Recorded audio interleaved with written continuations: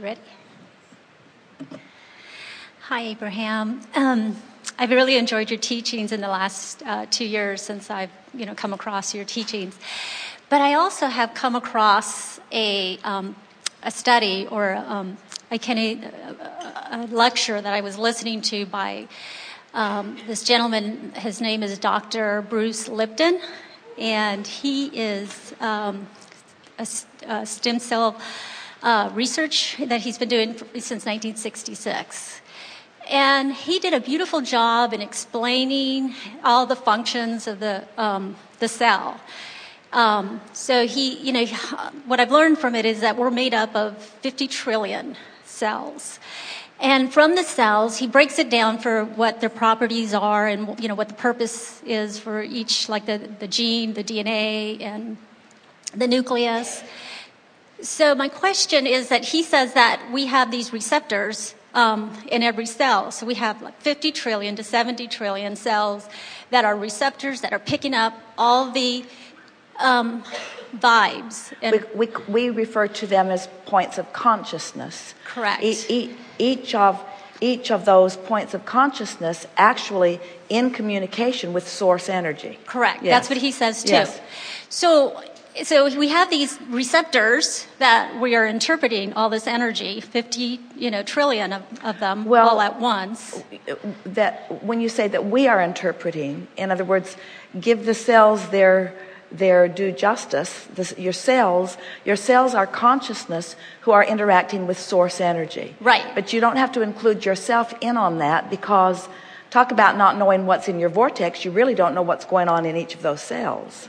It's not right. So my question is, if our brain is also made out of cells, and they have these receptors, and these receptors are picking up everything.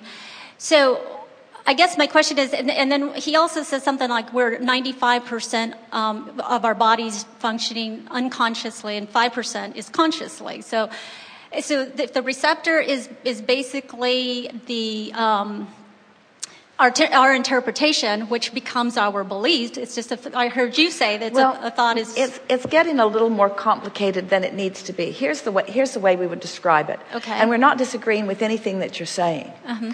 But if you look at it this way, it's more manageable for you. Mm-hmm. The most important thing to acknowledge is that your cells are consciousness, mm-hmm. and your cells, and just follow us through, because if you follow this track, it will make everything that comes later on easier for you. Each of your cells has a non-physical counterpart. In other words, source energy is aware of you on a cellular level. Source energy is aware of you on a vibrational level. Certainly, source energy knows you as the personality as you as well. Right. Source energy knows you as the intentional being that you are on all the different fronts of frustration, or all the different fronts of emotion. Your inner being knows you at every level that you are.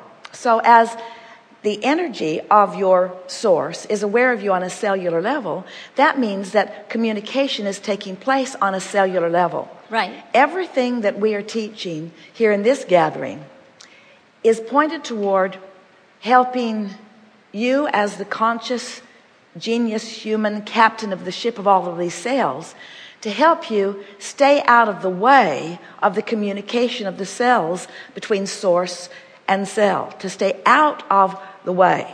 So, for example, if your body is out of whack in some way, the cells in that part of your body immediately begin calling for assistance.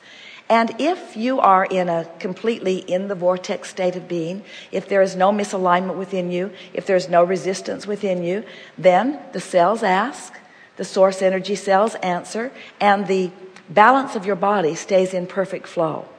But when the cells feel their imbalance, and it happens all day, every day, in other words, as you are constantly coming up against things, your cells are introduced to things that you ingest, things that you inhale, all kinds of things are coming towards you.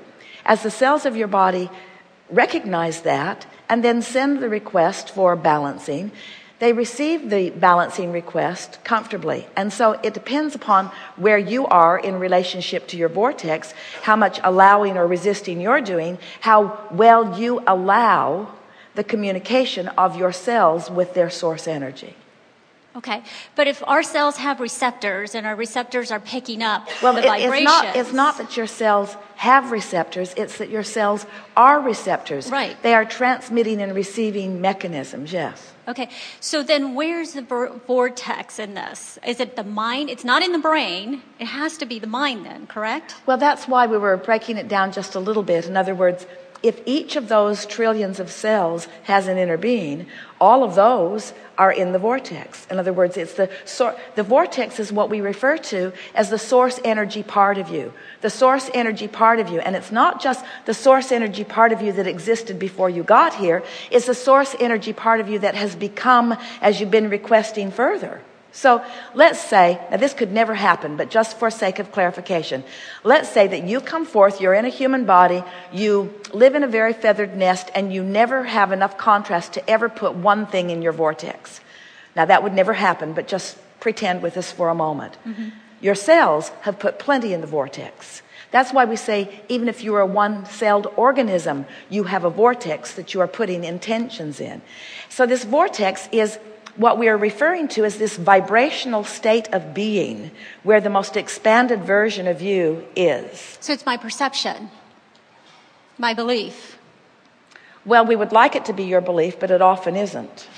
Well, because I have a bad program. But if I change my program, if I change my belief system, then if I'm 95% operating off of my unconscious, then it is my vortex. Let's back up on that a little bit, because when you're in the vortex, when someone says that you are functioning with only a part of your capability, we do not disagree with that.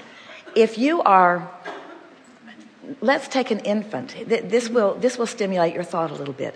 A newborn baby is doing a better job of operating fully with the fullness of its being than an adult. Because the newborn baby is still more closely associated with source energy.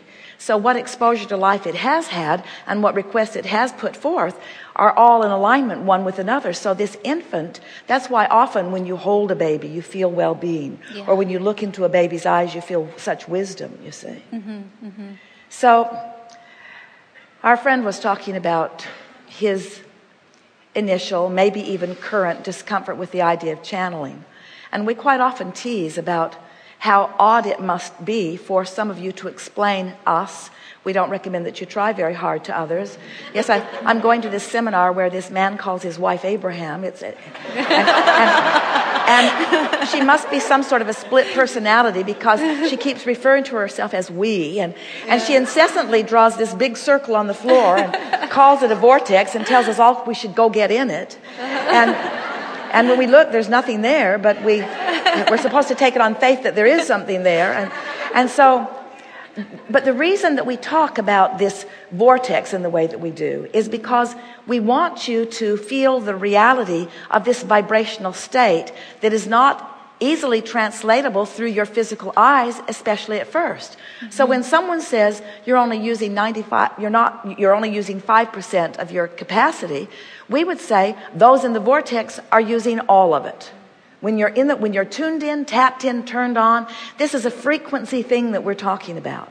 So when you're tuned to the frequency of all that you are, then the fuller capacity of you is being evidenced in your moment. Okay.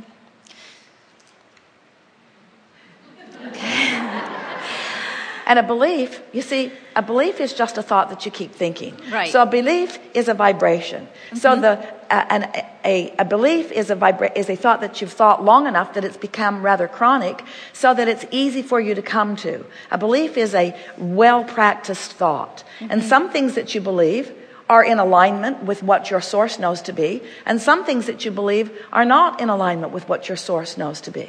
Okay, but isn't that the unconscious then? Aren't we? Isn't the reason why we behave the way we behave is because we do a lot of things unconsciously, and it's because one of the benefits that Esther brought to this forum, to this asking and allowing and receiving experience that we're all having together, is that she was not decided or opinionated or well steeped in terms that just get in the way. And one of those terms that always gets in the way is unconscious. Because here's what's really going on. If you're feeling emotion, then you're not unconscious. In other words, if the thought that you're thinking is vibrating in a strong enough way that there's a reverberating alignment which gives you positive emotion or resistance which gives you negative emotion, then that is not an unconscious belief. That's a very active vibration. Correct. So rather than talking about beliefs and unconscious and even desires so much, what we want you to begin focusing on is vibration and emotion and alignment. And if you leave some of those old ways of looking at it behind for just a little while, you'll be like some of these scientists that we were talking about, and you'll get into the vortex where you'll really know what's going on. Well, I think these scientists are really kind of leaning to in line with what you're saying. They are, for sure. Yeah, they're finding that out. I mean, at least Dr. Bruce Lipton, I was right on it. I mean, what he's teaching is phenomenal. But I just wanted to know how your beliefs and his perception, science, kind of come into when you talk about the vortex. We're visiting with you, not with him. And so we're receiving your version of him. Right. And in the areas where your version of what he said disagreed with our version of what we know to be, we have pointed it out. Right. Yeah.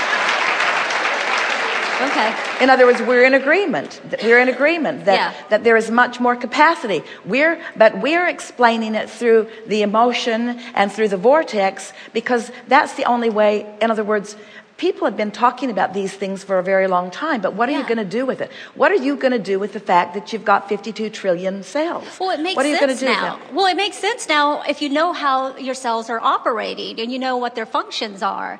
To me, that enlightened me more to understand what you were saying, because now I understand how my body works, the functions. Very good.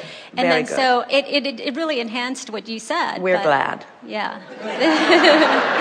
Thank you.